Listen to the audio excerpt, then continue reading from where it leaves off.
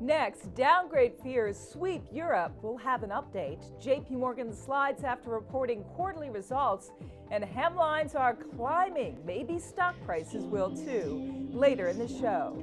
Here's your morning briefing for this Friday. In Europe, a senior Eurozone source saying downgrades are coming later today.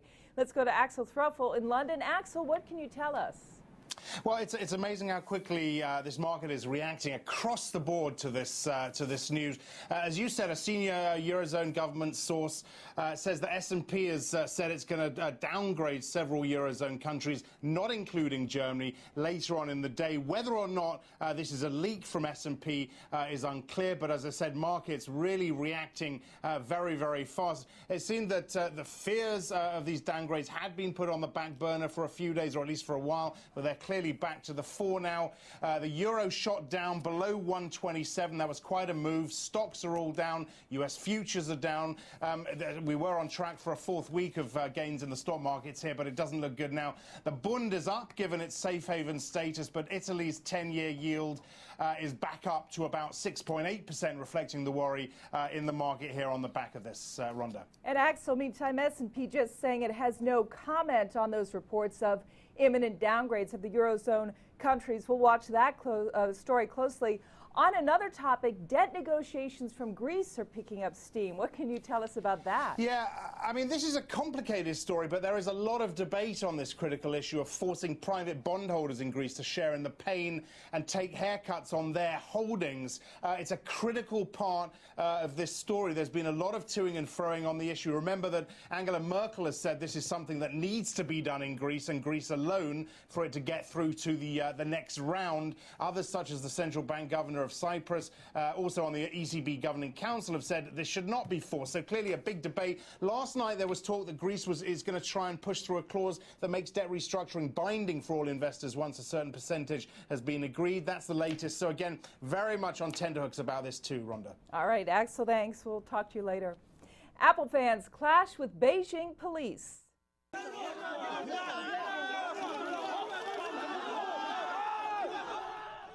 The riot taking place outside an Apple store after customers who waited in lines for hours were told they would not be able to buy the iPhone 4S at this location.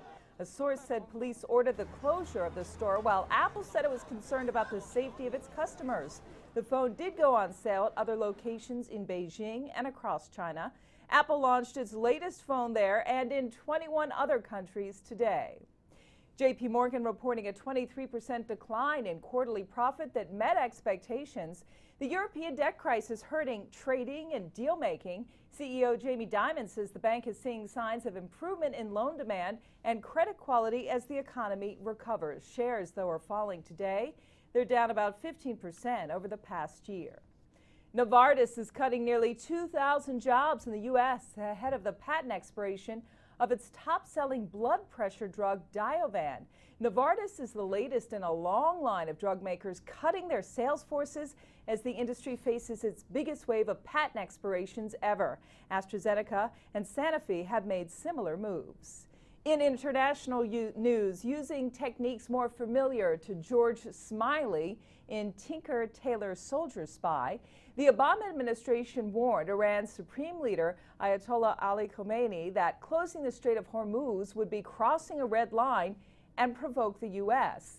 The New York Times said the secret communications channel was chosen to underscore privately to Iran the depth of American concern.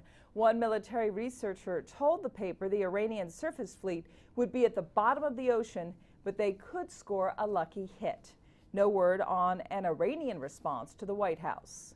On the lighter side now, our photo of the day. A majestic view of a biker competing in the 2012 Dakar Motorsports race, which goes from Argentina to the Peruvian capital of Lima.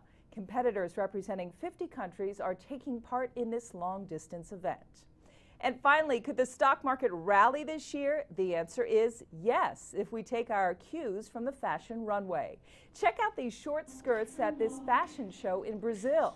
The hemline index, developed by an economist in 1926, says that hemlines on women's dresses rise along with stock prices. So it looks like we are in for a pretty good year for the markets. That's your morning briefing for this Friday. I'm Rhonda Schaffler. And be sure to watch Reuters Insider coverage of the World Economic Forum from Davos, Switzerland, beginning January 24th.